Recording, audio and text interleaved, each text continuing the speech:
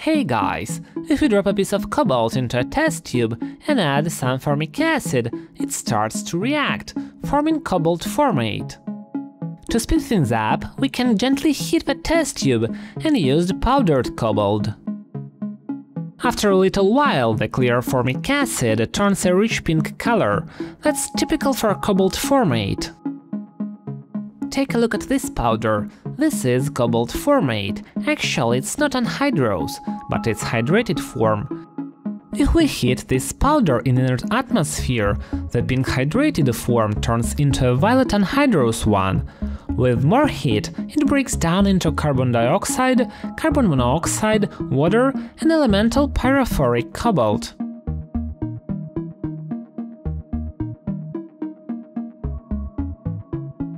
And to prove it's really cobalt, we bring a magnet close. The gray powder left after decomposition is easily attracted to a magnet. Elemental cobalt, like elemental iron, is strongly attracted to a magnet.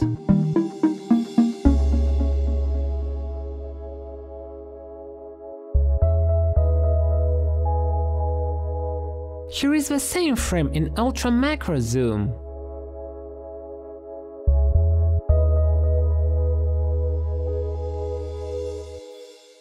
Now, if we try pouring the cobalt out of the test tube, most of it catches fire in contact with air. This highly reactive state of the metal powder is called pyrophoric. Let's slow it down so you can really see what's going on. The finely dispersed metallic cobalt powder, formed during the decomposition of cobalt formate, has an enormous specific surface area, which causes it to oxidize rapidly in air, often leading to spontaneous ignition. Since it can ignite in air, what happens if I pour some liquid oxygen onto this pyrophoric cobalt? It ignites instantly. The test tube can't handle the sudden heat and just cracks apart.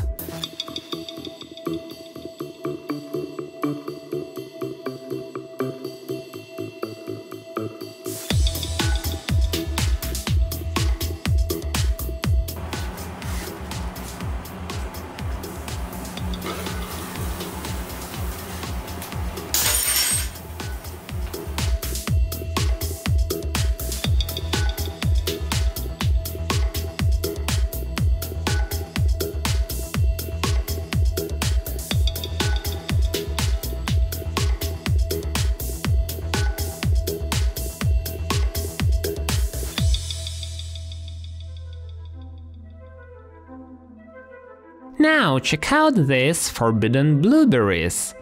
These are granules of anhydrous cobalt chloride. Unlike the red hydrated form, anhydrous cobalt chloride has a deep blue color. So what happens if we pour pyrophoric cobalt powder onto liquid chlorine?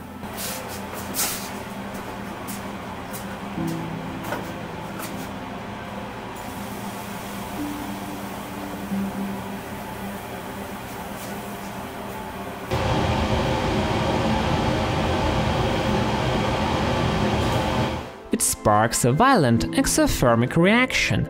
The blue smoke, you see, is actually the same anhydrous cobalt chloride we saw earlier. In slow motion, it looks truly magical. That's not a color you usually see in smoke.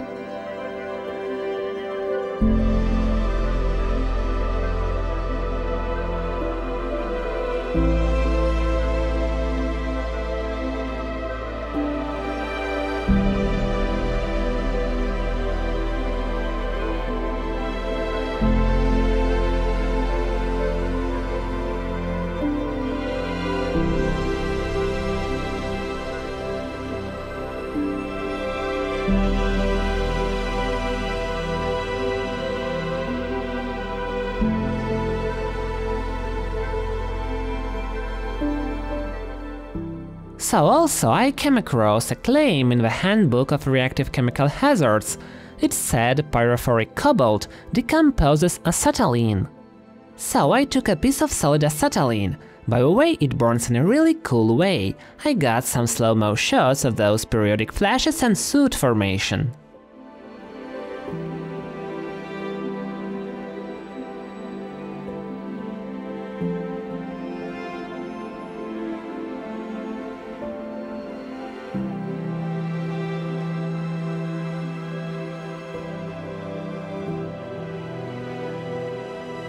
I placed some solid acetylene on freshly prepared pyrophoric cobalt. Solid acetylene quickly evaporates, filling the test tube with gas, but nothing happens. Even when I surrounded solid acetylene with pyrophoric cobalt using a magnet, nothing happened. Only after intense heating did the acetylene ignite, clearly from reacting with air, not cobalt.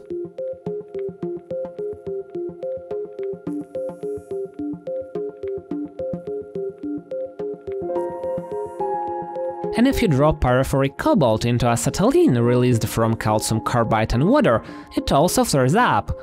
Because the cobalt is just red hot, and it ignites the acetylene in air, you could use any red hot metal powder for that.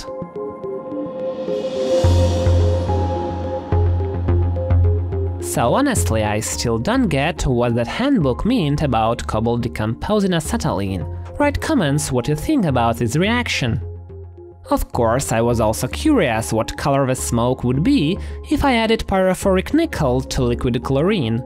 For that, I used nickel formate dihydrate, a green powder that turns into pyrophoric nickel when heated, but its way less reactive than cobalt. It doesn't ignite easily in air.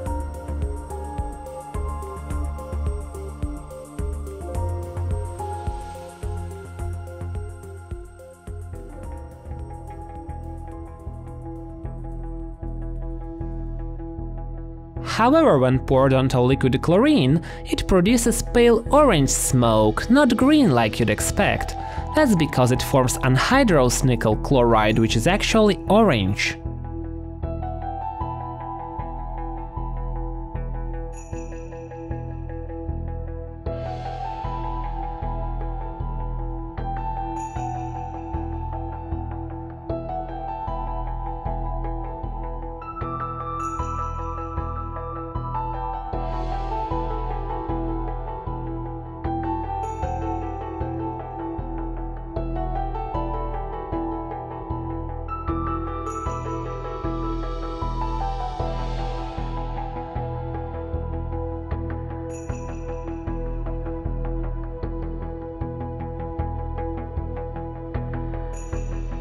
And when I tried reacting pyrophoric nickel with liquid oxygen, not much happened, only a small bit caught fire.